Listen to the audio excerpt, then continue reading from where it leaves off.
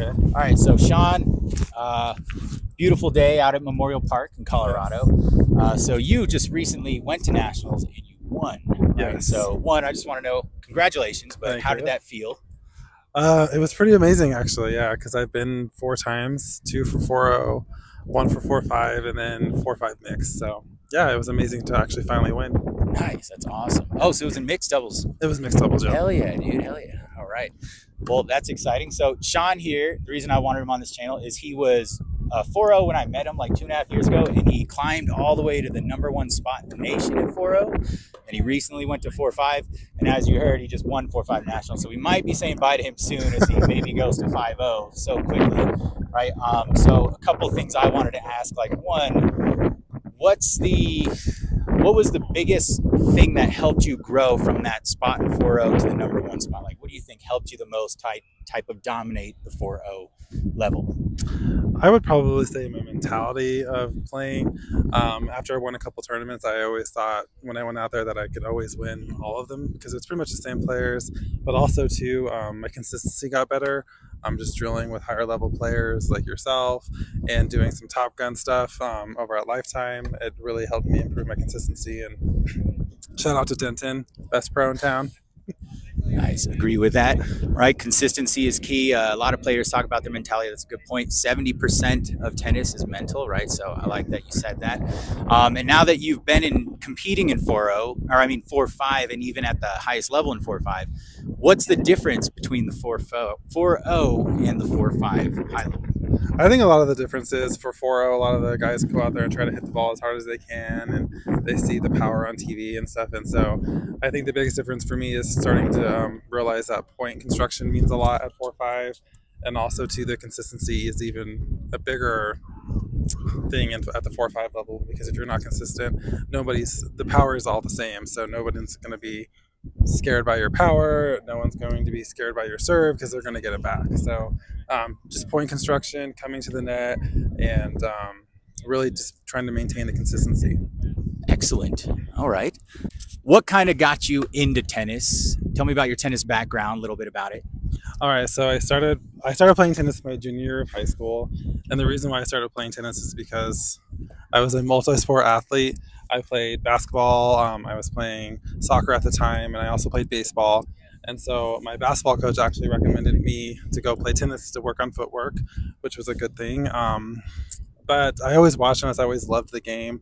I grew up idolizing Serena Williams, which is why she's tatted on my arm. Just her. Oh, hell yeah, dude. Yeah, show that off, man. Show that off. All right. So, just one of my biggest inspirations. And so I just loved her mentality as a tennis player and all the things that she overcame, watching King Richard and all that stuff. And so she's really cool. And so I idolized her. And so she really drives me to still play. So that's why I love tennis. All right. Excellent. All right. Any shout outs, anything else you want to add? The only thing I would add is Nationals was really cool, but shout out to my partner, Allie. She's a high level 4.5 player in Denver, and she actually taught me a lot in mixed doubles and really got me to be a better mixed doubles player with a mentality of 75%. You don't have to go for everything. So #75. Oh, actually, I also want to ask. So you play primarily singles, but you did win at doubles. What's the biggest difference in doubles and singles? Good question. What's the biggest difference between singles and doubles, mixed doubles specifically, since that's the one you won? Mixed doubles, I feel like it's a completely different game. I can't really pinpoint a difference on it.